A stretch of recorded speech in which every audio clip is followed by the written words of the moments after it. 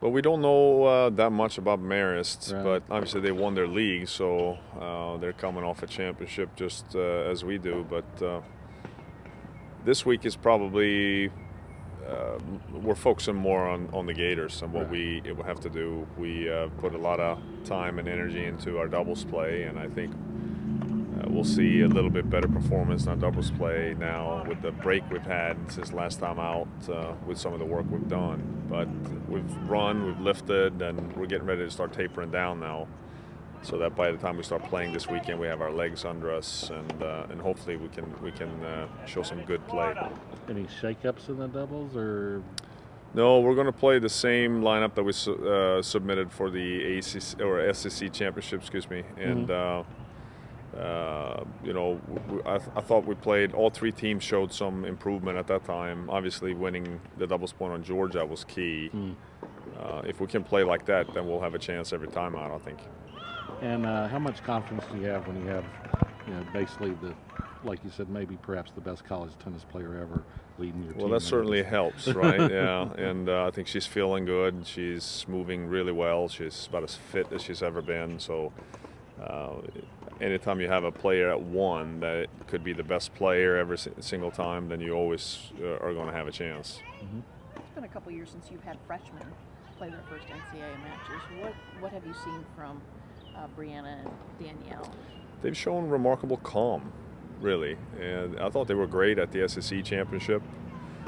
Sometimes the first years, get a little big-eyed, but I thought both Bree and Dee were remarkably calm and focused, and the drama against Georgia there with the doubles point didn't seem to affect them at all in their play in singles after. And so if they can play and handle pressure like that in the NCAAs, then we can't really consider them as freshmen, and they feel more like scarred veterans.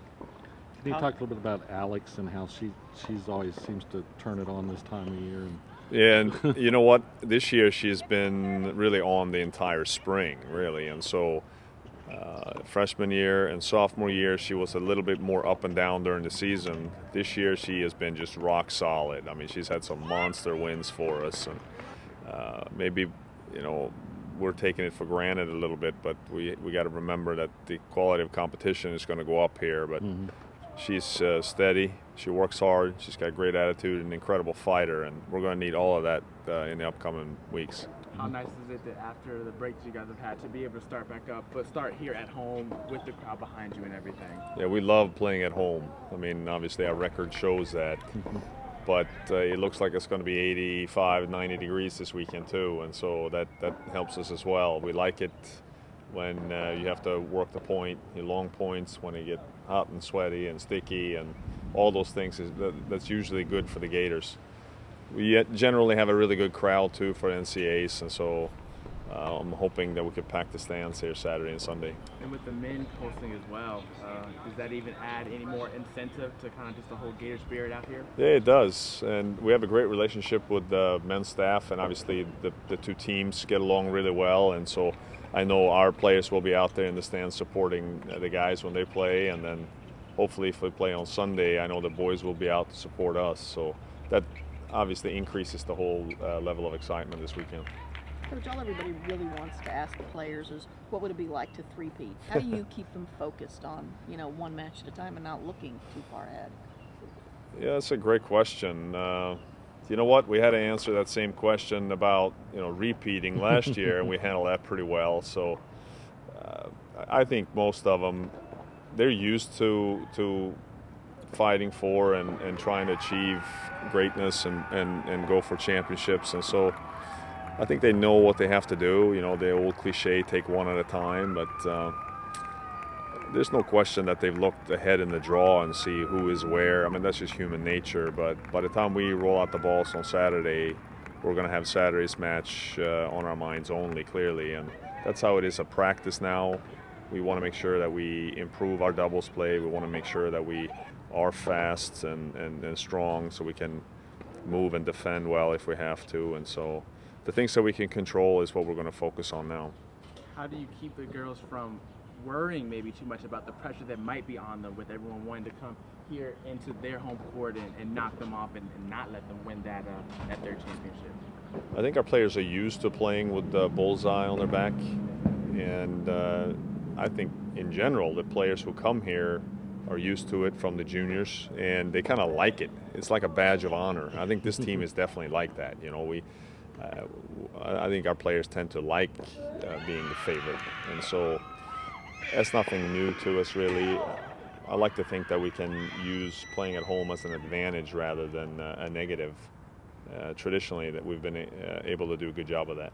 Being the #1 seed now, do you feel like you guys have kind of and are starting to peak at the right time?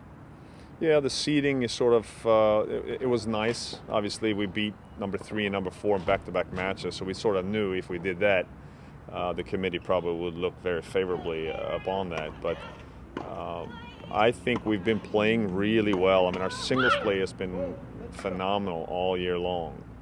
And Tyler Stewart, our strength coach, has done a really good job of getting our players fit and strong. We look better in the corners this year than any other year, I think, and so I'm hoping if we get to play outside here for the remainder of the tournament and the temperature goes up, then there's going to be a premium to being fit and strong. Any thoughts that, like you just mentioned, playing the #4 and #3 team, that you guys might have faced the toughest competition in the SEC tournament that you will at all here in the NCAA?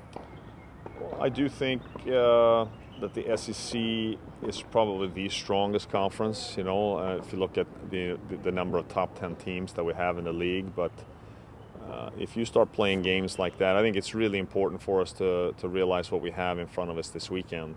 And if we get through this weekend, then we'll worry about what's next if we make it up to Champaign.